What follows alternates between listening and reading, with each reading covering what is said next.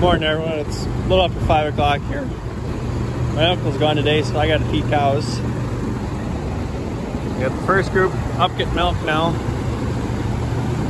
So I'll go through the scrape and then start mixing feed.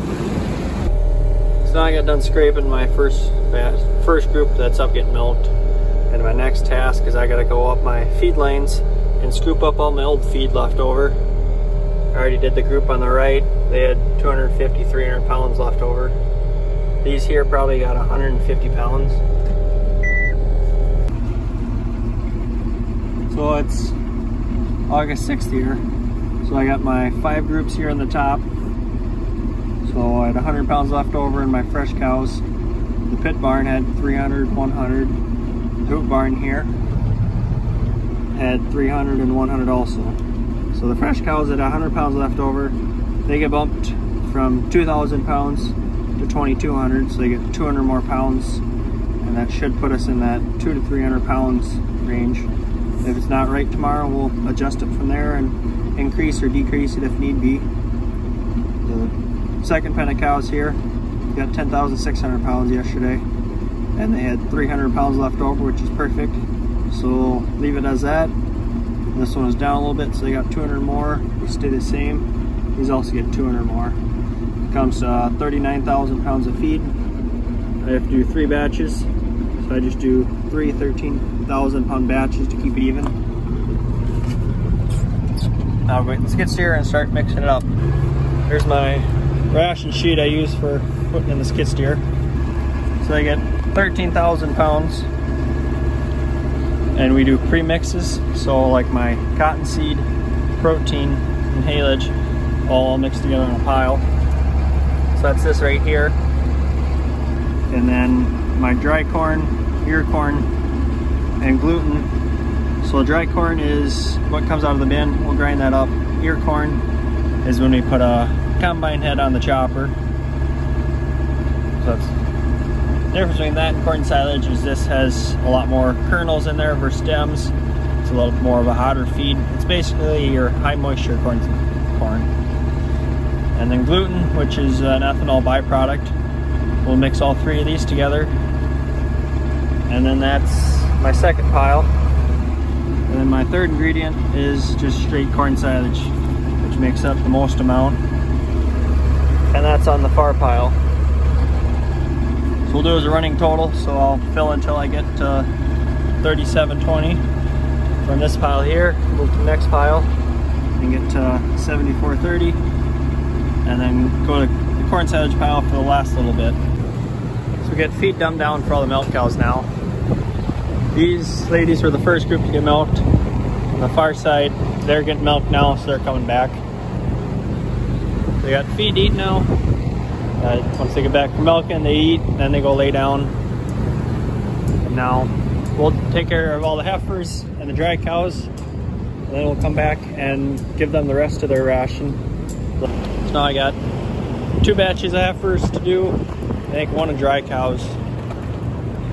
We got breeding heifer and a young stock heifer. And then far off dry cows, those are all over it. My 2 older brothers' farm places.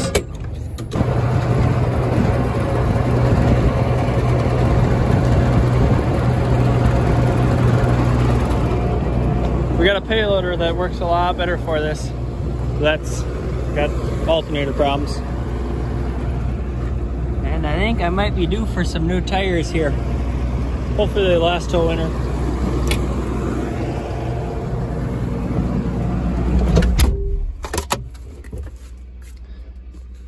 So now my ration sheet, they get 4,000 pounds.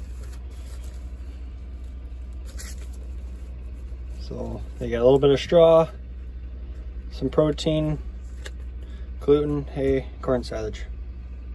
So here's our large pen of breeding heifers. Probably got 150 here. So I'll feed them on the feed bunks. You got bunks along the west here and the north half. We also still use both the silos. It's my grandpa's job of feeding that. It's a lot more, if we just feed them on the silos, they'd get fat just because straight corn silage versus here. I got like 3 or 4 buckets worth of straw. So there's some red here. At first, we got a bull at home that's got half a dozen red heifers. So anyone that's a red and white Holstein or red and white carrier or some crossbred will go to that red bull for a month or 2, get a cycle or 2 to try and breed them there, and then they'll come up here and get bred if they're not bred yet, or else they'll stay here until they're ready to calf. They also got 40 acres of pasture out that they can go to. They're all like, what the world are you doing? We want their feed. So now I got all my heifers and dry cows taken care of, and I'm on my final batch of milk cow TMR. I just got a little bit left for the pit barn to dump. And then after that, I'll mix up a pre-mix of my hay, protein, and cotton seed. And I'll bring up some more corn silage. We're feeding off the backside of the pile, and I don't have enough concrete space there to put all my pre-mix piles. So I just carry it around 1 load a day or so. That way I don't have to make so many trips with the skid steer.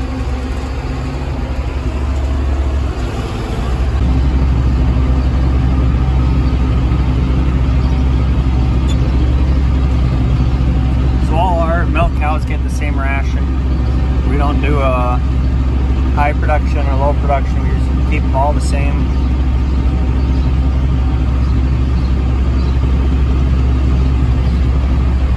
So these ladies are our red and white cows, or we got a Jersey in there, any other breeds. We will put a red bull in there for breeding, and all the other bulls are black and white.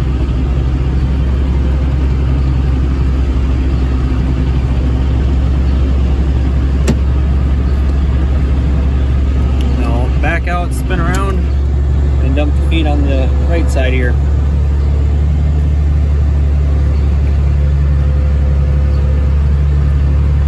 Kind of scary if you think about it. Right now there's like 10 feet of manure underneath me.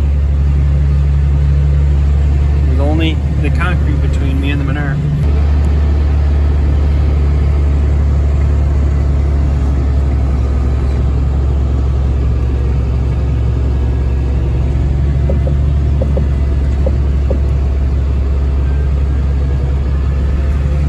It's a good thing about having a backup camera. I can see the gate back there.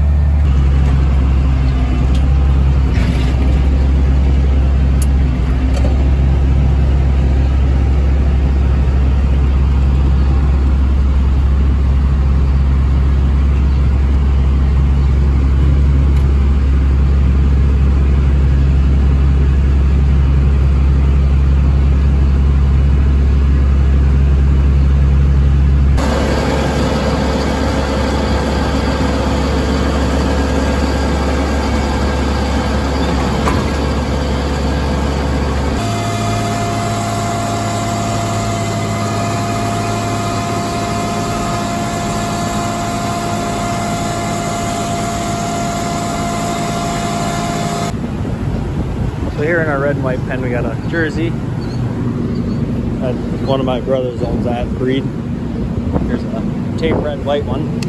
Not even a fair cow or anything, she's just tame. And this red one here, it's a milking shorthorn. That's breed that I own. And there's another one I tamed.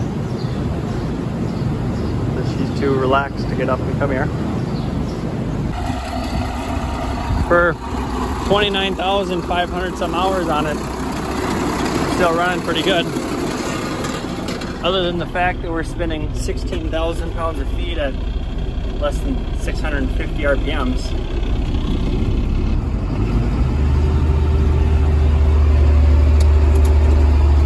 This tractor starts at 5 in the morning and usually runs till about noon. It does that 7 days a week. 365 days a year. This thing don't get a break. 2 more oil changes and it'll be at 30,000 hours. I got my silage from the back side of the pile brought around. Now I'm dumping it in here. the backup camera and having a gate on the back of the feeder wagon. It's a lot quicker than unloading out of the front. Then you got to deal with the spout. That's a bottleneck. Here it just free falls out.